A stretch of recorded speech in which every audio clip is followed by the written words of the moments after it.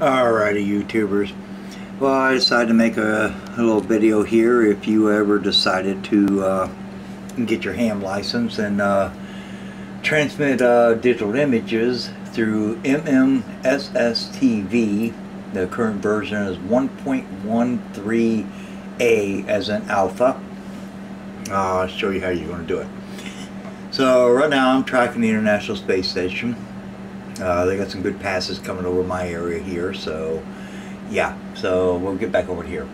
So you want to send some images.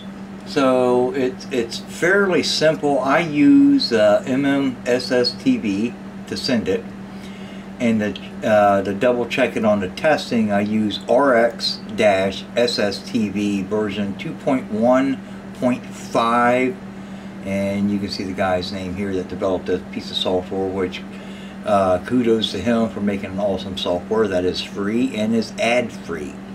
So yeah, but yeah, here you go. So real simple. You just say you get a QSO and you want to send something back to them. Well, you just go here, make sure you're in your, you've got your templates. So you just click on, right click on templates, go to load from file. And wherever you got your files at, it's easier if you got them all in a select or a specific folder. But we'll go with which I have here, my ZX10R Ninja. But I'm not going to open that one because I already got it open there, so I'm going to cancel that out. So you got that loaded. Hit a populate here, and then you just click on it and drag and drop it up to here, and you got it on there. Now, to come back and put his call sign, go to templates, and here's a little T that says draw text, and you just click on it there, and it's going to pull up something there, and we're just going to put in HY8 HT, and this is a bogus call sign. And you can change your colors to whatever you want it to be, and click OK. And you can move it around, just move it to somewhere it's going to stand out. And then if you want to put your call sign back in there or anything else, and then you can just click here and do the exact same thing. Click on it there, and it's going to pull that up there. Backspace. I'll put my call sign K.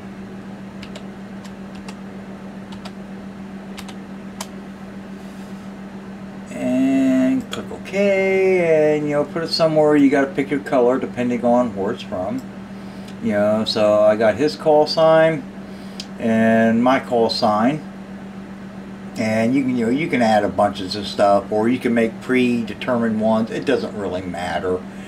And then the only thing you really need to do after that is just go up here to TX, pick which one you want. You get better scan build results on SC2 180, and the MMSSTV, it's hit or miss. Yeah, you guys just got to play around with it on your settings. That's an entire different video for someone else that's got more time than I do.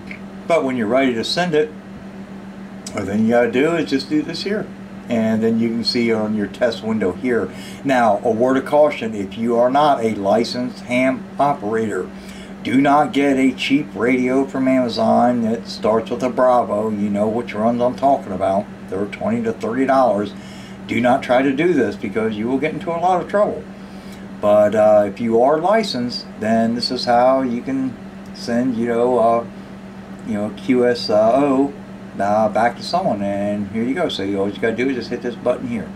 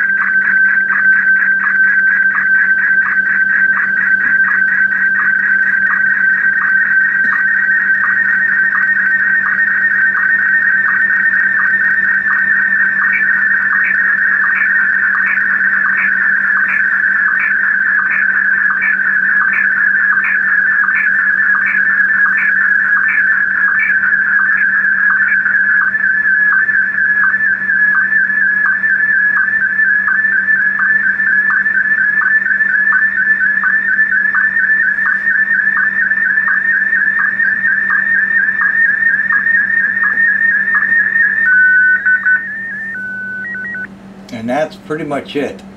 And that's how simple it is to do it. Now, this program here, the MMSSTV, you can control your radio to do it, but I got a Gaiju G90, and so far have not been able successfully to get it to interface with it. But I cannot transmit on that frequency yet because I'm still just a technician class.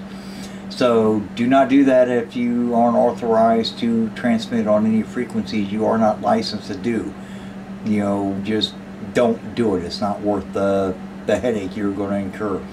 But the one thing I did forget to mention, when you install the MMSSTV, you want to go to Option, go to Setup, you want to go to MIS, and whatever microphone, I'm running an external sound card because the built-in sound card on my computer, for whatever reason, just doesn't really work all that great.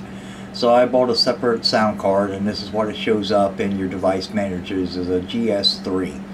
And you know, you just hit this arrow button down, and you know, it'll tell you whatever one you want. Output is your default. You don't even really need to mess with that, and that's it. And just click OK. And on this program here, the MMSSTV version 2.15, it doesn't really give you any settings to change your what type of microphone you're using. So it seems to work pretty good. Now, image quality, well, compared to what you're sending, compared to what you're receiving, is not the greatest. And I've seen some YouTube videos that I cannot figure out for the life of me how they are getting such, you know, pretty good images, and you know, I'm getting, you know, stuff like this here. But you know, this is just a little neat way, and you got all your different flavors. You know, on this program you can set it for whatever you want to receive. The MMSSTV has auto mode, and I have not figured out how to disable that. So depending on who is sending the signal, it's going to detect it automatically. So you can click Scotty or SC2 180, it don't matter. After a couple seconds, it's going to go to auto mode and pick whatever the actual transmission was sent in. But yeah, I just figured I'd do this here real quick, and you know, just kind of show you you know, how easy it is to actually do it. Now, actually hooking this program up to your radio, whether you got a Gaiju G90 or a Yaesu FT991A or whatever radio you got, you'll have to search YouTube for that, because I don't know, I'm having issues trying to get it set up to mine. But even if I could get it set up, I'm not authorized to transmit on that because I don't have the license for it. So, but here shortly, we got a testing center coming in January, and hopefully I'll be able to get my general and be able to transmit on that frequency there, the 14.230. But the International Space Station, you know, they're transmitting on what is it, 145.800 on the 2-meter band. So you know, if you're a general class, you can go on that band. So yeah, you should be able to do that. But you know, don't quote me, I'm not a lawyer, I don't know these laws, but I just want to show you this is how I did a test setup, figured out how to get it, add the person that you got the QSO from, and adding your call sign, and send them an image if they're running MMSSTV or, you know, the RX-SSTV. But yeah, guys, hope it's helped somebody out. It's pretty simple. And all right, thank you.